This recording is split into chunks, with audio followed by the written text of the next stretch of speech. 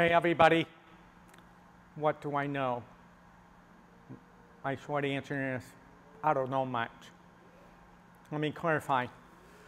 So there is this famous quote about astronomers that goes something like this. They look into the telescope expecting to get more answers to their questions.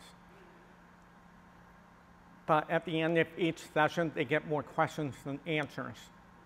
Now, this is how I feel when I train in the martial arts. Every time I teach a class, every time I have a private lesson, a camp, a seminar, I come away with more questions than answers. So I have always felt like there are more questions. I don't know much. I need to dig more. I need to train more to get the answers I want. This is what keeps me hungry. This is what keeps me training. Also, I don't know as much as a lot of folks out there do. So for example, when I watch podcasts or listen to martial art podcasts, I'm always impressed by the breadth and depth of experience of those being interviewed on these podcasts. And I'm left thinking, wow, these folks have so many years of training, so many miles on their body. And I'm thinking, these folks have much more knowledge than I do. I'm always impressed by that. So a lot of times I'm pondering, how much do I know? Not much. I mean, let's think about this. There are 7 billion people on Earth, all with their knowledge base. How can I know more than 7 billion people on Earth? How can you know more than all of the knowledge that's stored on the internet or on YouTube? There's no way. There's no way. All of us are just scratching the surface, and probably will be still be scratching the surface on our deathbeds. I bet you that on my deathbed, I'll be saying to myself, oh man, I really don't know that much. Or I haven't gained that much knowledge.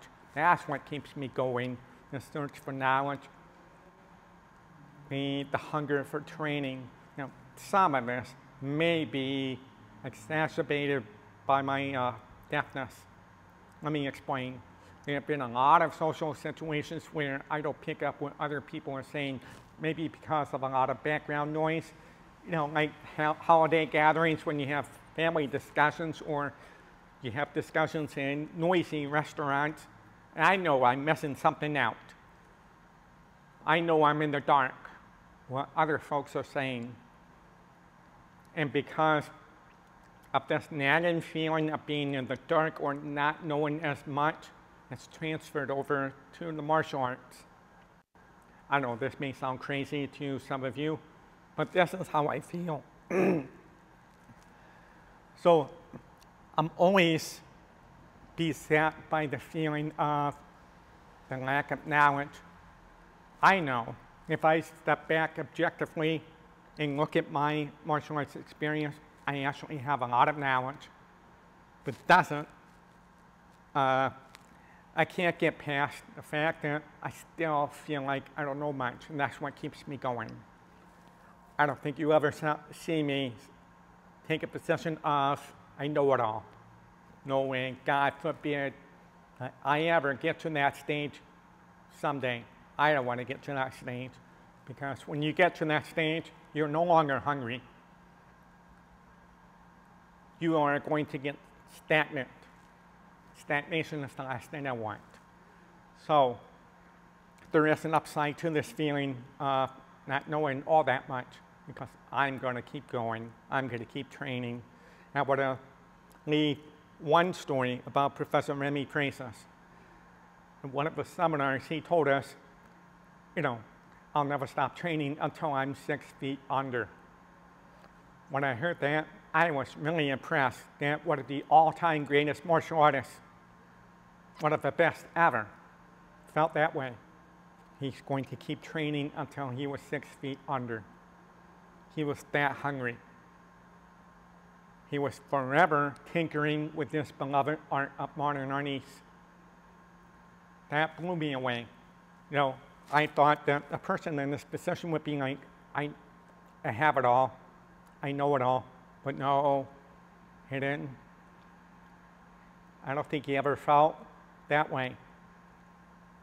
I'm sure that on his deathbed, he was still coming up with extra stuff in his head. That's how I feel. So how do you guys feel? Do you feel the same way when it comes to martial arts training or any other field of knowledge?